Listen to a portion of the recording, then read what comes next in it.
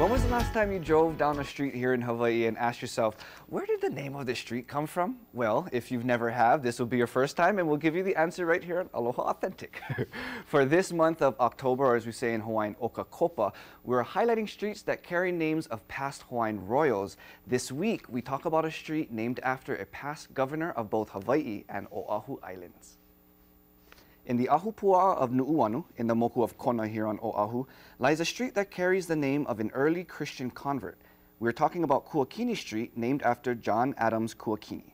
Most will be familiar with the street because of Kuakini Medical Center. However, Kuakini himself didn't contribute much to the world of medicine. Born Kaluai Konahale Kuakini, he took on the name John Adams after the U.S. President then in office, John Quincy Adams, during a time when chiefs were encouraged to take on English names after Christianity was introduced. Kuakini became the first recorded royal governor of Hawaii Island in 1820, following the relocation of the capital of the Hawaiian Kingdom from Kona, Hawaii to Lahaina, Maui. Kuakini later built Hulihe'e Palace in 1838 as a residence in Kona, which later ended up in the hands of Princess Ruth Ke'elikolani, the wealthiest woman in all of Hawaii, and now standing as a museum open to the public. Did you know? Now you do. Now you do. Now I do. Awesome. Thanks, Kamaka. Okay, so I do have a couple of questions. So who were Kuakini's parents? So Kuakini's parents, there's one that we're familiar with. The mother, though, Namahana'i Ikalele Onalani. It took me a lot of practice to say that one, even though I could pronounce Hawaiian words. But the father is Ke'eamoku Papa'iahiahi. And if we've tuned in last week, we talked about him last week. Okay, and how long did Kuakini serve as he was the royal governor of Hawaii Island, right? Of Hawaii Island. For how long? For a while. Now, taking a quick step back, because I see this image, so he's also the brother to Queen Ka'ahumanu, who we also previously talked about. Okay. But as royal governor of Hawaii Island, again, as mentioned in the video, 1820, and that lasted until his death in 1844, so roughly about 24 years. But interesting enough, talking about Ka'ahumanu, she was the Kuhina Nui at the time, and here on Oʻahu, and she appointed Kuakini as royal governor of Oʻahu at 1831, so he's already the governor of Hawaii. And that was because, as we mentioned earlier on Liliha, who was planning a rebellion against Ka'ahumanu, she chose to replace Liliha to end that situation. So he actually served royal governor for 2 islands at the same time. Interesting. Okay, in your video as well, you also mentioned Hulihe'e Palace. Was there anything that, well, Kuakini helped really establish that's still here today, aside from that? Yeah, so that would be in Kona as well. So, of course, Hulihe'e Palace, which is a must-see. Go check that out if you have the chance. But there's also, he built a low-level wall around Kailua Kona area as Ahupua'a, and in this sense, Ahupua'a is boundaries between pigs and the cattle that were left behind from George Vancouver, who was the explorer at that time. So that wall is known as the Kapa Nui o Kuakini, which means the Great Wall of Kuakini, and you can see parts of that through Kona today. Okay, very neat. And you can just head on down and look at it?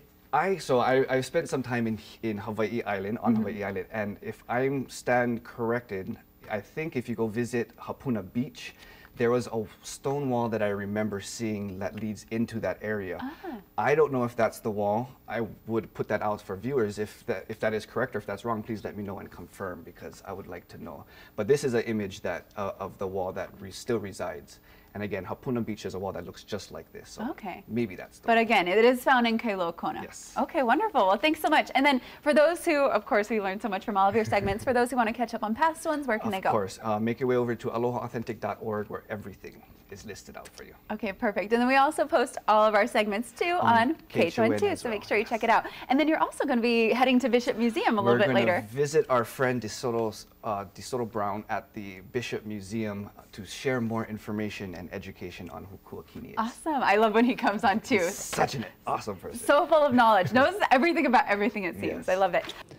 Aloha, we're here at Bishop Museum where we're in their kahili room, which first of all is just straight out beautiful. The moment you walk in here, you're walking into a cloud of living history.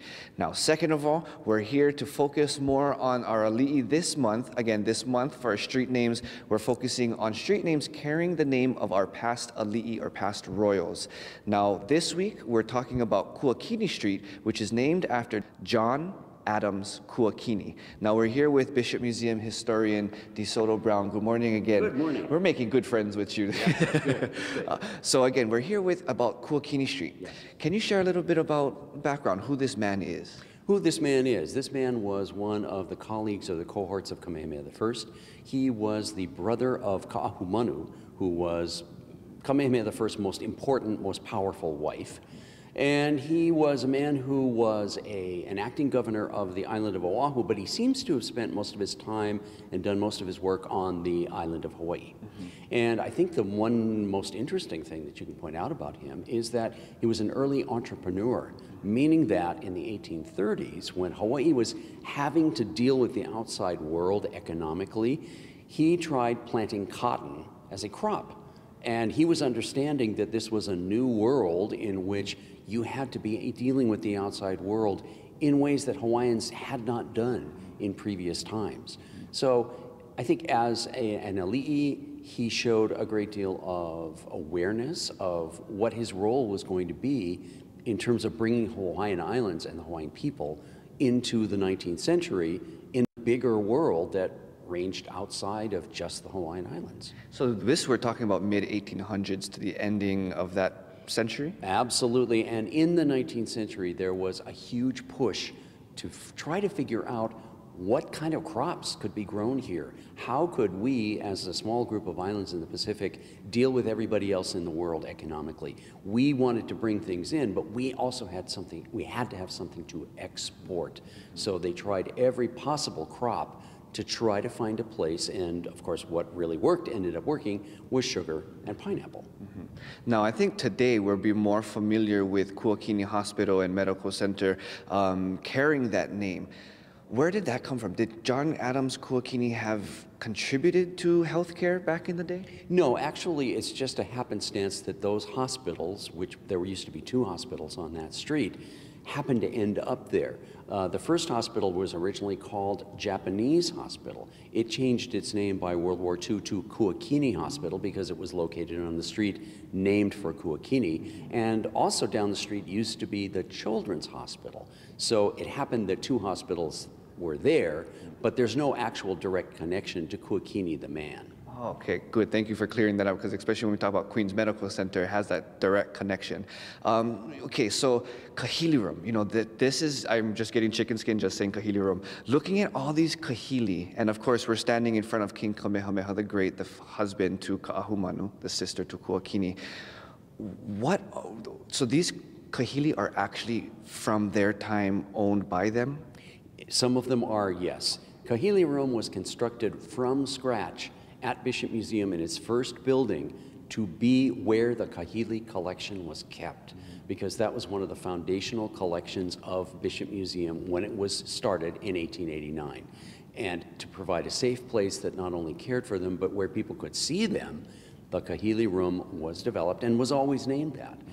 It went through other uses over the years, but back in the 1990s, we returned it to its original use, and it's arranged by a chronology of the ruling ali'i that were from the time period in which kahili were used. So we come up to the 20th century with the last ali'i, which is, of course, Queen Liliuokalani.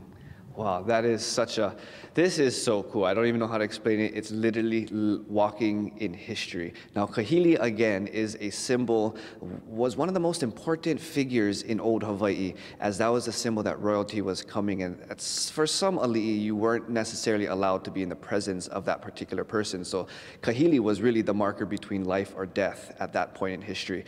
But again, we'll be having more on this throughout the month, and then, of course, the months to come, talking about our street names. Reporting here at the Bernice Pauahi Bishop Museum in Kalihi, tossing it back to you guys in the studio. Thanks so much, Kamaka. Very interesting. Yep.